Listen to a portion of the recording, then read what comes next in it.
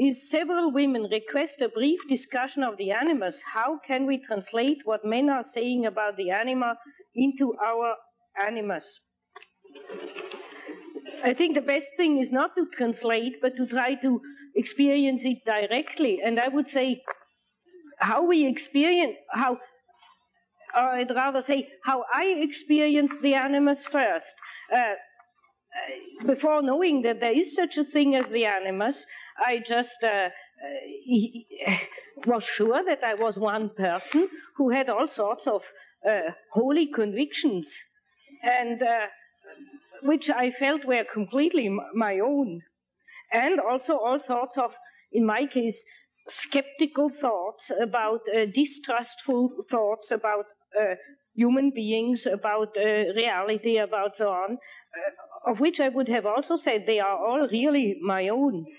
And only when I entered analysis, I first recognized the animus in that form that I dreamt about negative men and positive men, and Jung pointed out to me that they personified, so to speak, these parts in me.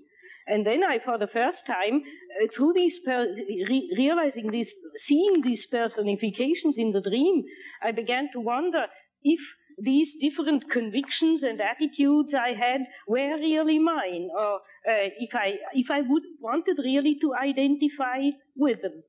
And furthermore, I noticed that whenever I identified with certain of these attitudes, I got on the nerves of men, not only on Jung's nerves, but any man will do, as long as he's virile, as long as he's not effeminate. Then men automatically bristle. And that made me thoughtful. And then that showed me then the two things together, that generally when I had identified with one of those personifications in my unconscious, who appeared personified in my dreams, then I got on men's nerves. And if you put that all together, then you see that is about empirically what the animus amounts to. That's why Jung says it is absolutely for a woman vitally important to have relationships to the other sex, for men too, to recognize their anima, because it's the simplest way of becoming aware that the men are very friendly towards you and open and has a nice conversation, and suddenly they close up and bristle. And then you must always ask yourself, now what's wrong there? Am I not quite myself in that moment?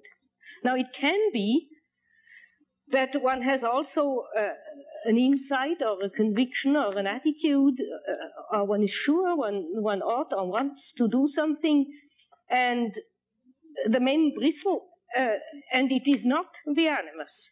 Because naturally men do not only dislike the animus in a woman, but sometimes also for certain unknown reasons dislike something of her genuine nature. But it is not so frequent, but it can happen.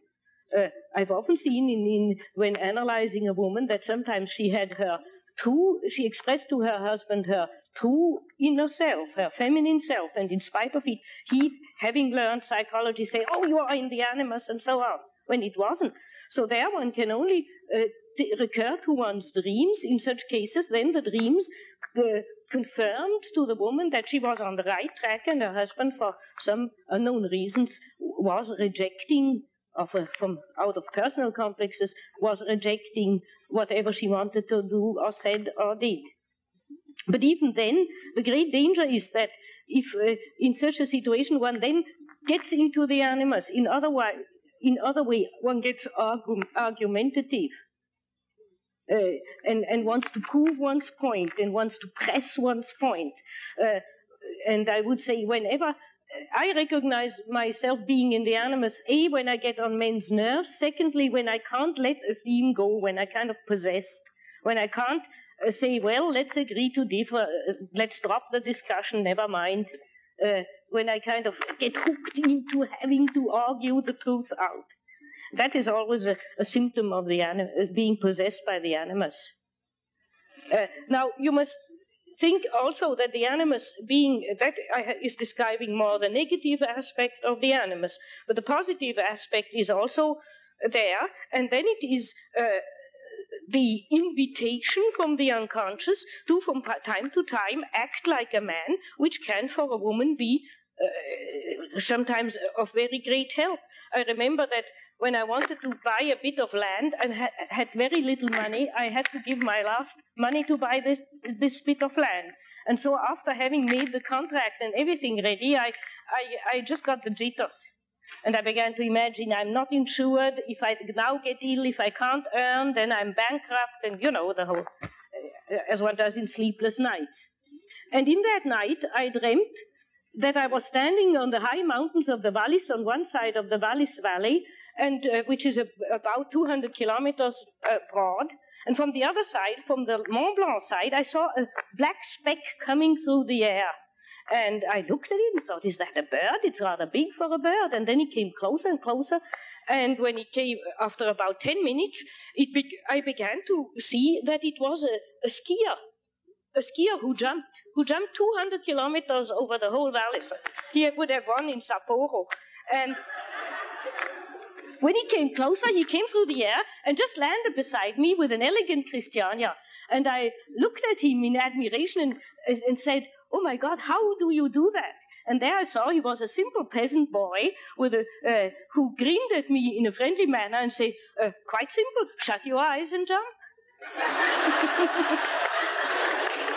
Now, you see, I took the hint, and I said to myself, shut your eyes and jump, and just sign the contract, though I was shivering in my boots. Now there, I let the animus be possessing me. I mean, it was an animus act, but I let it possess me because I thought this was a positive figure of me, and he was compensating my feminine tendency to be anxious and afraid. And therefore, I accepted the suggestion. So you see, the animus can give a woman very positive qualities. We mustn't think of the animus as something only negative. It gives one the courage to do things that one's feminine nature trembles to do.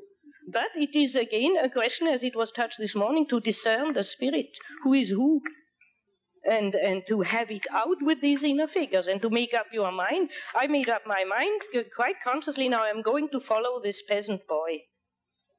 Because I felt he was something in me which had this kind of blind nature-colored courage, and I felt this from looking at the figure in the dream. He was a kind of healthy peasant, and so I said yes to him and incorporated him.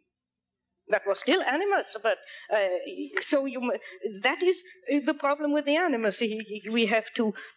But we should never be identical. We should always know it is a part within oneself, and then morally decide yes or no, and shall I let it act through me or realize itself through me, or shall I in certain other situations say no, and this is too much? I understood the dream naturally, mainly as a compensation, that I was in this moment in a way negatively too feminine, too dependent, anxious, not courageous enough to take a lonely step. And that's about what I would like to say about this question.